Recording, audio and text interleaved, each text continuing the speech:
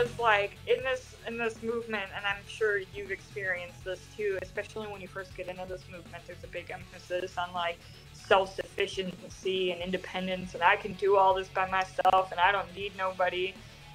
But the biggest lesson that I've truly learned in the last 5 years is that I do absolutely need people, you know, like people like Kat and even you, like you gave me work in 2019 when everybody else was too afraid to hire me. Well, that work is how I survived, you know, or all the people that donated to me, like, but also just like the friends that I've made, you know, like this year, there's been some beautiful things that have happened. Well, this year, as in 2023, there were some really beautiful things here and there that happened, but it was a really hard year for me, you know, like it started off kind of turbulent, got better, you know, I fell in love, but the universe fucking joke is just like, hi, we're gonna give you the most healthy and fulfilling relationship you've ever had, but by the way, he's literally on the other side of the planet 98% of the time. You're gonna be lonely as fuck. And without these people, like without my roommate, without Henza being close by, without the people that I train with in circus, this year would have fucking sucked, you know, like I have felt so loved. And it's funny because like I posted some videos on social media about this, but after my performance in July with my circus people, they were all like kind of watching from the inside, and I had my first solo. It was a solo on trapeze. And when I came back in, and they were already doing this for months at like parties and stuff, they scream, "Ya," or "Lily," or "Mana, ya eres mexicana," which means "Lily, sister, you are Mexican."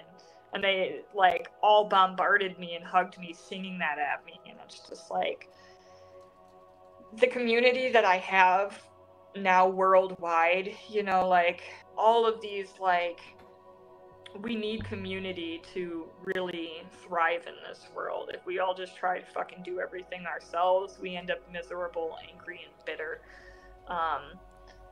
So yeah, I like that you've made this directory, and I like that it's not just only if they accept crypto or only this. Like, no, if they're good people that do good business and are trustworthy and that you know aren't, you know, you can trust them to know, like anybody that I go to my gym with, they could just call and have me deported. And they all know my story now. And the exact opposite of what I feared would happen has happened. Basically, they've embraced me. I've become closer to all of them now. They invite me into their homes, to their family functions, to their birthday parties. They're coming with me to Acapulco now, so we're going to perform together, and it's just like, it's been really heartwarming. It's been super heartwarming to like just lean into that community aspect worldwide. It's so funny to see, and I think it's like, the second wave of this community, because we all start off as individuals, but then at a certain point we realize not only does it suck being all by yourself, it's just so much better having a good community of people you trust. And I know the biggest thing that I've gotten out of being involved in this movement is I have a long list of people that I know for a fact, because I've had to, that I can trust with my life.